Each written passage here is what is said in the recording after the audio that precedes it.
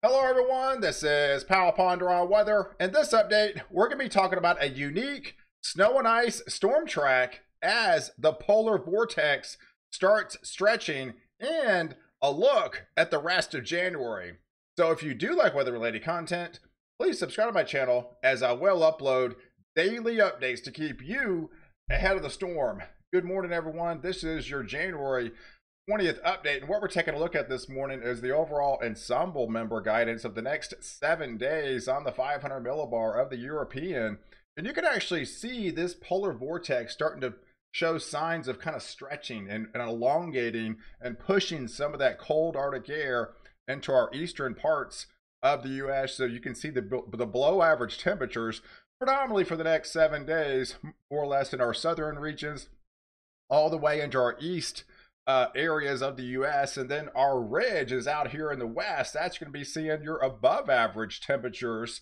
And then as we extend the view and look at the rest of January, you can see the last week of January, you still see that cold Arctic air plunging southward. So you have your coldest anomalies right here in the portions of the southeast, while the ridge still builds but starts to kind of push back and not be as intense as it's going to be the first 7 days. So let's take a look at the overall setup this morning for your hazards, because yeah, there's that polar vortex starting to stretch.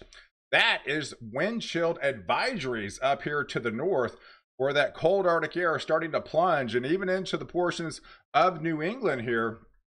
Some of these dangerous wind chills are going to be starting to take place. Is going to start pushing further south.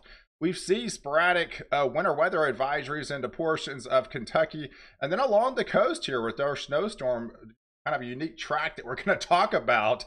But look at this. I mean, we've got winter weather advisories all the way down to the deep south of Texas, and a very rare event of winter storm warning all the way down here near the Rio Grande Valley. In fact, we had that Arctic outbreak back in February where they issued a winter storm warning, and this is actually the second one in the past 12 months all the way down here in the Rio Grande Valley. Before that, it was all the way back until 2011 before they saw a winter storm warning in this part of the country. And before that, it was 2004.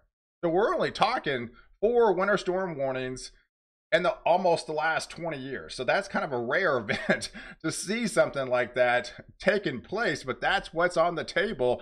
And even a winter weather advisory all the way down here into southern Mississippi.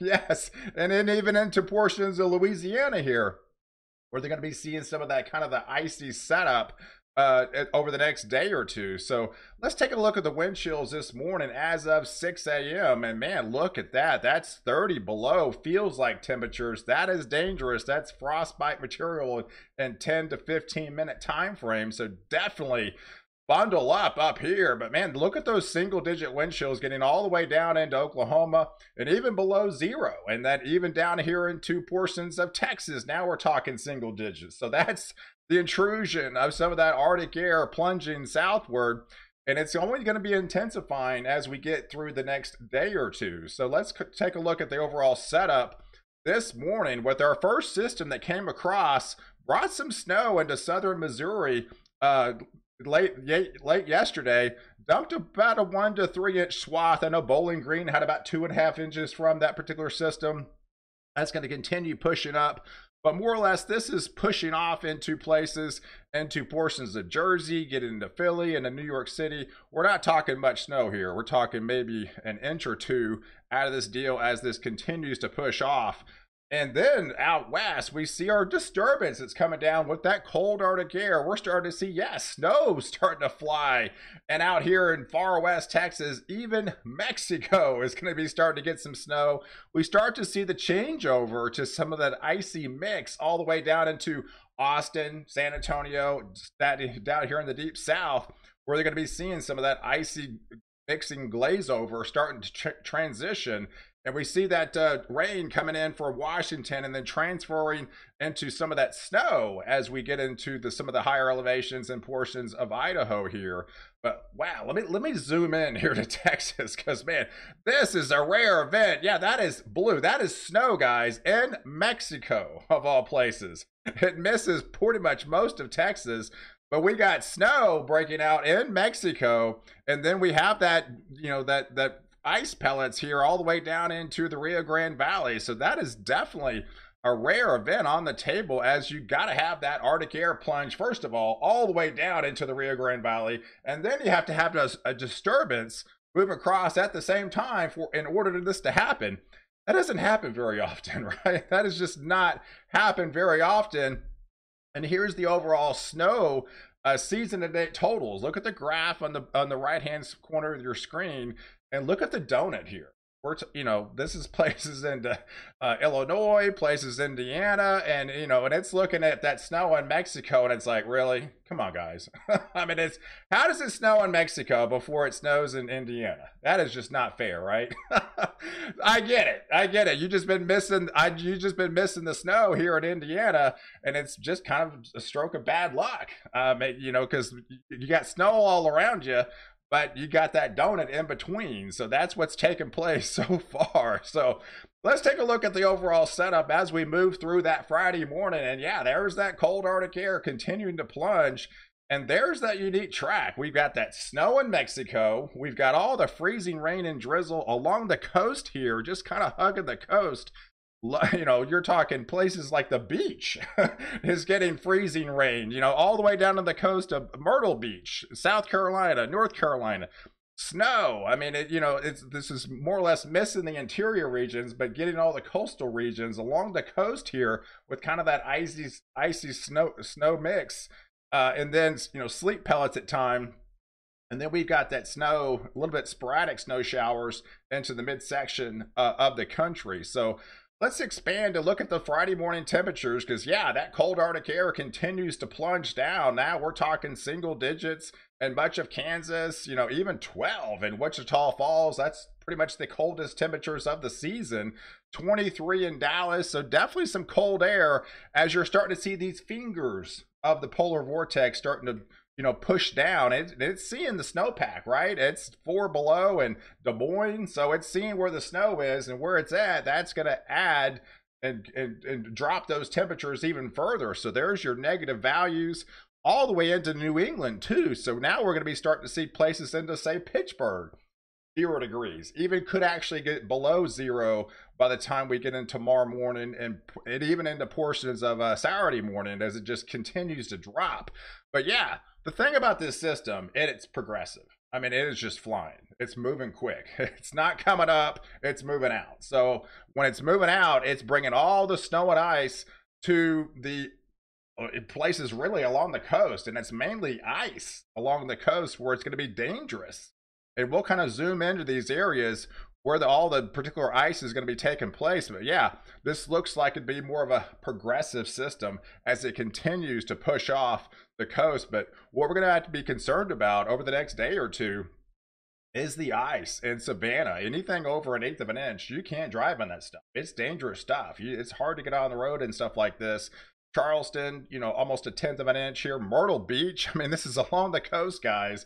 All this icy, messy setup. And as we move up, going into Wilmington, that's 1/4 inch. You know, Jacksonville, that's 1/4 inch. So some of this could be damaging ice, you know, taking down power lines, power outages down here into our extreme, off near the coastal regions as as the storm continues to push off the coast. So on the expanded version, yeah, look at where all the ice is, just along the coastal areas, and then nothing really in the interior. It's just mainly a unique coastal event with this particular setup as it continues pushing off the coast. And there's the snow. I mean, literally hardly anything in Texas.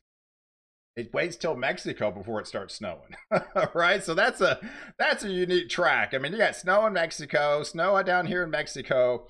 It misses most of the interior and then heads off the coast with this progressive system. So the snow totals out of this deal with that first little system coming in, and then the back system is mainly going to be off the beach, right? I mean, you're talking a widespread swath of 1 to 3 inches, and then you might have some isolated amounts along the beaches here, you know, along the coastal areas here, 4, 5, possibly 6 inches. But that's about it, guys. It's going to be moving off the coast fairly quick, as it's going to be a progressive system from this particular setup. So as we move forward, look at Saturday. I mean, it's gone. It is flying off the coast. We're already looking at our next little clipper system that's going to be coming in portions of Minnesota here into Wisconsin with some more snow for you guys up here. But look, I mean, look how fast it kind of moves. I mean, this is Monday. So that moves out and we have another one move in. So we have these little clipper systems that leave like 3 inches of snow into Wisconsin, gets into Michigan and the upper Great Lakes.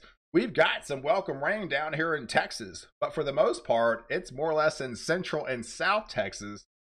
Sorry guys, it misses most of Dallas, right? I mean, it's on the southern fringes again, and I'm not really expecting that much rain on Monday, you know, from this particular system in the Dallas-Fort Worth area. It's all south. So your severe drought just continues to expand in this region where you're just desperately dry for precipitation, and it's just not happening currently right now. So let's take a look at the overall setup by Friday. As again, I think this pattern for next week continues to remain progressive. It's fast moving. You have these little systems that come in, but they come in and out. So you got and there's another system over Michigan. So you got actually 3.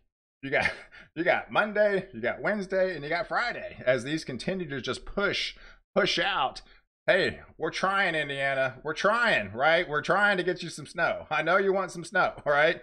Let's see if it happens on Friday. So that pushes into portions of Omaha, and that will progress, but it's a quick mover. It's just a quick mover as these move across.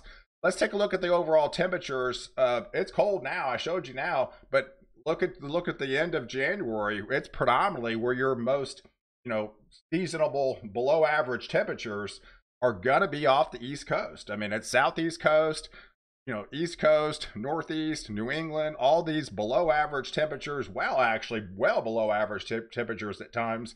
We're starting to see it, you know, somewhat cool down, starting again, you know, out here in our west, where you're above average predominantly for the next 7 days, but then the last 7 days of January, you're going to start seeing some of those cooler temperatures start to filter in, or at least below average temperatures start to filter in. And then by the time we get into that first week of February, I think the East Coast starts to modify. You're not going to be as below average as you've been. And then now the switch is on to the West Coast, where you're going to be starting to see those below average temperatures starting to take place for, you know, this time of year going into February. Typically February is cold everywhere, deepest part of winter. So as we get into the, you know, where the precipitation is going to be, as we get into that first week of February, yeah, I think the atmospheric river for the most part is not going to be as intense as we've seen over the last couple of months. So it's going to start to die down. It's still going to be there, but it's going to wane. It's not going to be nearly as intense, really, kind of going forward that I'm expecting. But we're going to start to see, you know, above average precipitation into portions of the central and eastern 2/3 of the U.S., you know, as we get into that first week of February. And if you look into the snow possibilities as we get into the first week of February, here's the probabilities of some of the ensemble member guidance that we have to look at right now of where possibly a 1-inch snow is going to be falling by the time we get into the first week of February. There's your 100% of snow, you know, for more or less in these red shaded areas. But you can see as we push down where right now the probabilities of some of the snow is going to be flying as we get into the first week of February, you know, going forward. So it just gives you a snapshot of an idea of what we're kind of looking at ahead, so you can kind of know what to expect that's on the table. So hey, I appreciate you guys watching. Do like this video, definitely leave your comments below, and don't forget to subscribe to my channel to catch the latest update where I protect you before and after the storm.